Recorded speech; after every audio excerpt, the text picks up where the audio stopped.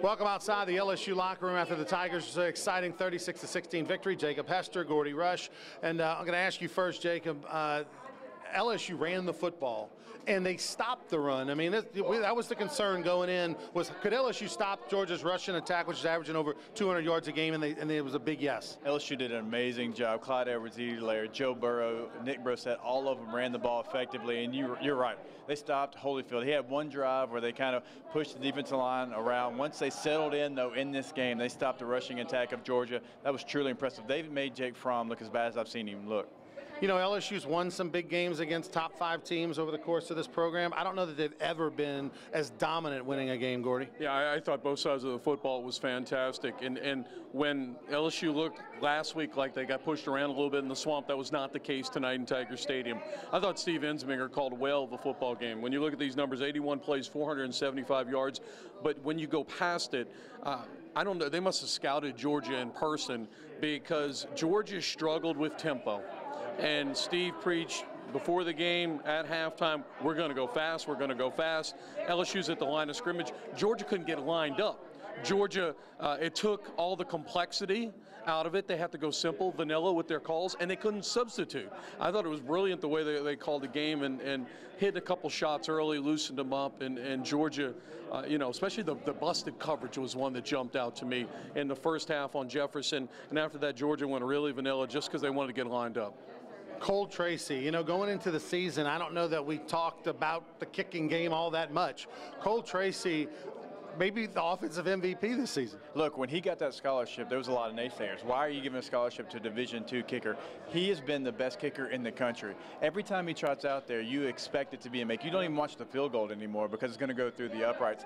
He is a weapon. He gets you points when you have to have points. When you're in the red zone and you can't score that touchdown, you know you're going to come away with 3 points. What a difference a year makes in the kicking game. And you know, in the first half, you know, the Tigers, of course, LSU fans wanted to see more touchdowns, but they just kept tacking on points after points. Even coming out of the locker room, 3 every time down the field. Yeah, and in a game like this, when you have two traditionally good defenses, points are at a premium. So you'd like to see them converted, but yeah, you got to get some points down there. But it was the physicality of it, Ronnie. You know, the fact that the third downs, the fourth downs, 4 of 4 on fourth downs, slowly but surely throughout the game, LSU was wearing Georgia down.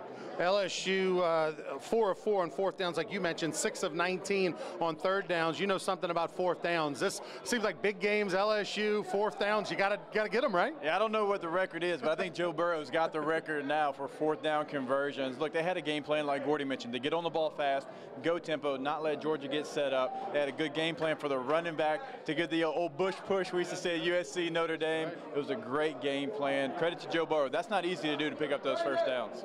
Gordy, defensively, you know, this LSU defense heard it all week. You know, they had a lead in the fourth quarter at the Swamp, let the Florida Gators behind a so-so offense go right down the field and win the game. This week, the defense stepped up. I thought they played well. I was a little puzzled, quite frankly, with Georgia's play calling.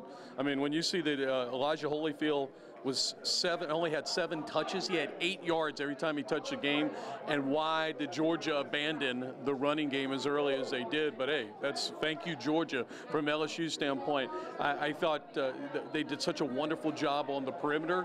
And when you get behind against this LSU team and you have to throw the football, they have so many athletes, so many different looks, and the secondary really stepped up, played a whale of a ball game. Turnovers. LSU able to get the football.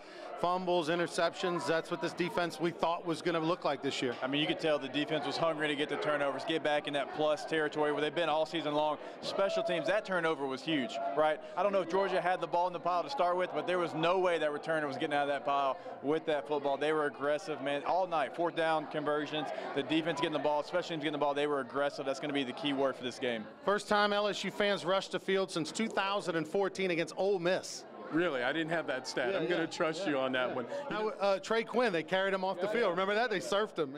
I will tell you, Ronnie, great win, but, you know, hey, we can do more than the 24-hour rule, but this team really has to, because next week State comes in here, and I'll tell you what, State's going to run the ball between the tackles. They're not going to throw the football. That's the thing about this conference. Each week is going to be a battle. State was open this week, and so that'll be a big game, 6 o'clock next week. If LSU can beat Mississippi State, it'll set up a game of the century too, right? I mean, That's LSU what we'll and do. Of Alabama. course, you got to sell tickets. All right, Gordy Rush, Jacob Hester, and a victorious, loud LSU locker room. Let's go back to the studio.